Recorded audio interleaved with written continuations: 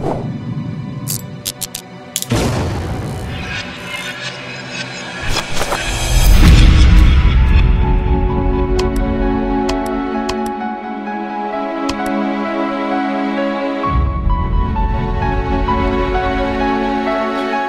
up, guys? Welcome back to part 2 of creating a vintage or retro style look to your video. In this part, we're going to be focusing more on creating some light leaks and film burns. We're going to try our best to create them from scratch with just simple solids and wiggle expressions inside of After Effects.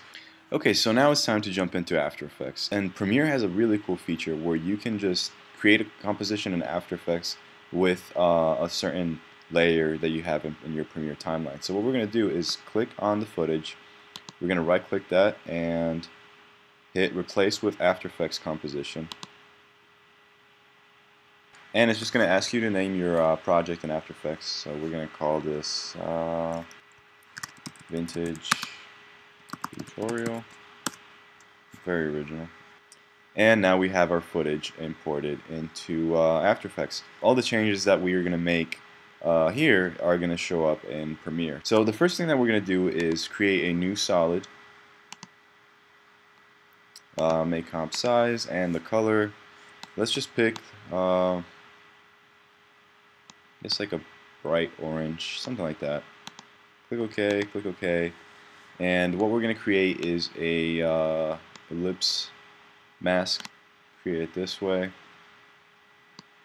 and feather this out quite a bit. What we're going to do is we're going to place this, so hit P and place this on the bottom here, and then we're going to duplicate this layer, rotate it 90 degrees, and we're going to position this just about here. Now, what we're going to do here is create a simple wiggle expression. So what we're going to do is we're going to alt click the stopwatch, and we're going to type in wiggle, and let's try doing 100, 20. See what that gives us. Alright, so let's try 10, and then let's try putting like 150. Let's just go crazy. Okay, so that's that movement is looking decent enough. Let's just bring this a little bit closer, feather this out even further. Now you can see we have this kind of edge color coming in and out. Now what we can do is just set this to add, and you can probably lower the opacity on it. Let's just put it to 60 so it's not as extreme. Let's do the same thing with this bottom solid here. So let's alt click the stopwatch and wiggle. Let's try 5, 200. Let's see what that gives us. Okay, that's pretty cool, I think. Let's scale this up.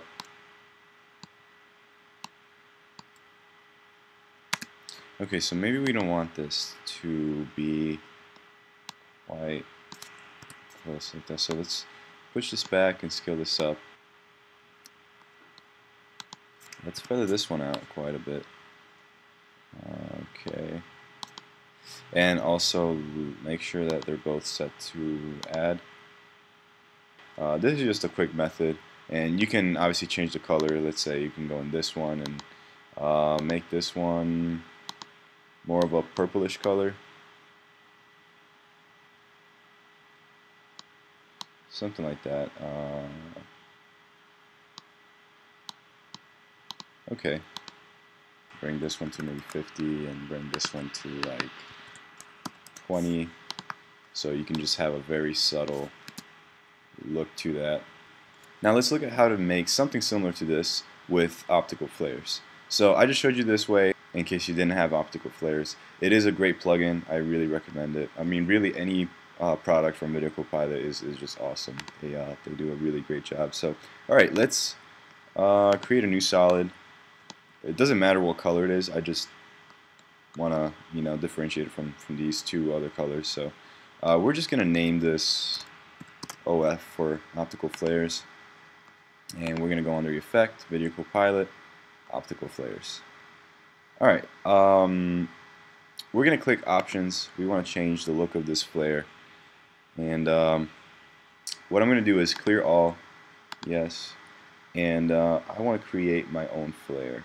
Okay, you have an edge color flash, which is really cool, which pretty much when your flare goes on the edge, it creates this weird flash, which could also be a film burn. You know, that looks pretty close to what we're trying to do. So let's keep that in mind, and let's add a soft iris. Let's go under basic, and let's add this glow. Another thing that you can do, if you select the main parameter here, you can go under lens texture, and you can just add, you know, whatever texture you want, just to add a little bit of detail to that. Maybe let's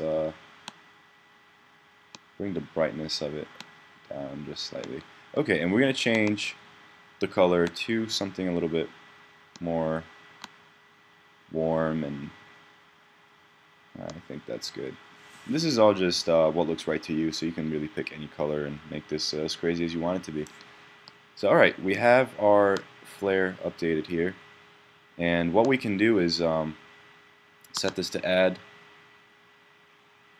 and as you can see, we can, you know, depending on how you move this, we can create these very interesting flashes.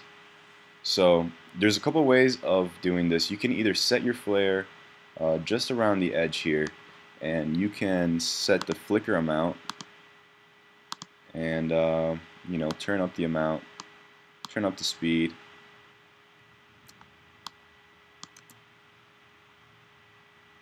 So I mean, you can just play around with these settings until you find something that you like. You can make it not as extreme by pushing it away or closer, or playing with the brightness and scale of the flare. So there's definitely a lot of ways to do this. Okay, and by the way, before we move on, you can also animate the XY position of the flare. So you can have it come from back here to in and flash real quick and then go back out, or you can have it come in and then bring the brightness, you know, higher. The trick here is just playing around with these settings, especially the brightness of it, and you know, just shifting around the position or changing the flicker amount, or even not having any flicker, and just, you know, moving the flare around and playing with the brightness or even the scale of it. So definitely have fun with that. Let me just show you one more technique that you can do to create some interesting film burns and light leaks. So let me just shut this off for now. Let's create a new solid, and let's apply a ramp effect. Okay. You know, let's stick to some warm colors.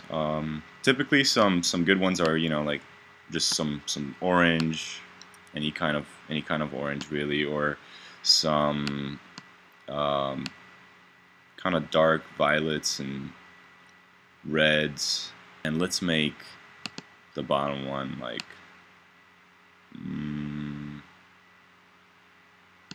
that, dark gray. If you set this to add, you can see we have a pretty interesting gradient here.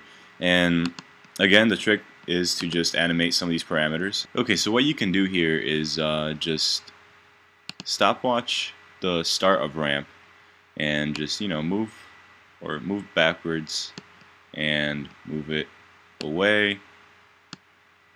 So now we see it coming in, and then you can just animate it going out in whichever direction you would like. You can either push it all the way back, or just kind of as it's coming in, you can animate the opacity of the layer. So from here on, you can animate it fading out. So it comes in really quick, and you can create a new keyframe and animate it going out.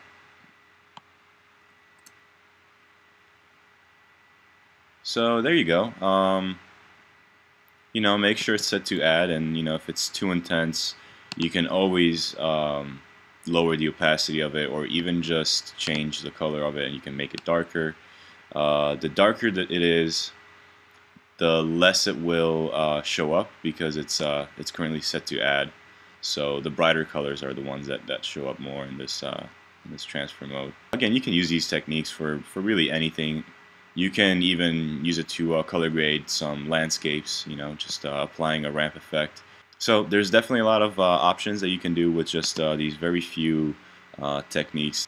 What I would like to do, since I know that not everybody has After Effects, is create a bunch of overlays of light leaks, of film burns, you know, created by me in After Effects, and hopefully some created by you know, real-world film cameras that actually do that.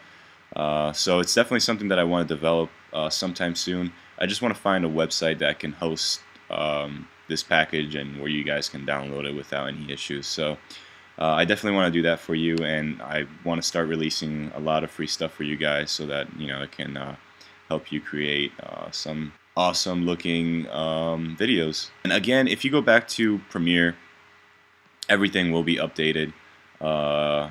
Just give it a few seconds. There we go. Everything will be updated.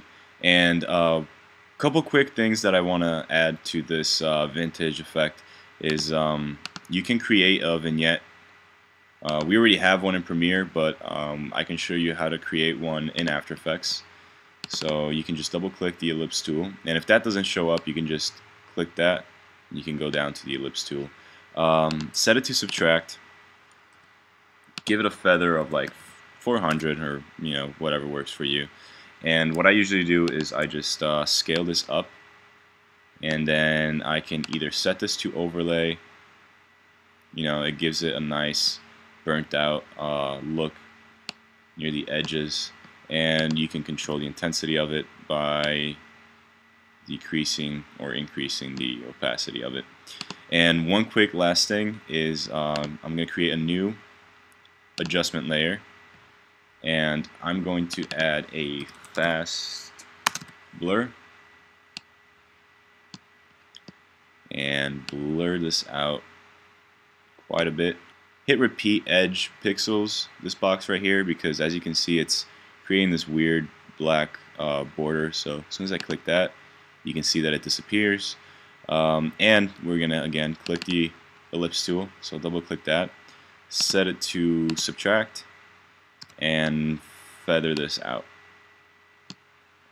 It kind of creates a soft border around the image, which is looks pretty interesting. Now if we go back to Premiere, you can see that, you know, with all the changes and with the color correction and with the film grain that we previously added, this is looking pretty good. And again, I haven't animated, you know, the lens flare or the too much of the gradient, so that would look even better if I actually animated that. But this is a pretty interesting look. I think it's pretty close to what we were trying to do. Anyways, thank you so much for watching.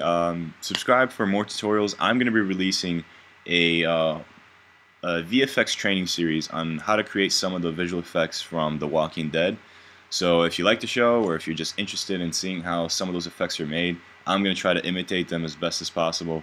So I'm going to be releasing that in March, and I'm going to try to make a video tutorial on breaking down a specific effect from The Walking Dead every week for the entire month of March. So definitely be on the lookout for that. Subscribe in order to get notified when that happens, and I'll try to, you know, post as many more tutorials in the meantime as possible. So, alright, I always ramble at the end of every video. I'm so sorry about that. My name is Chris Trini for KRISCOART Productions, and I will see you next time.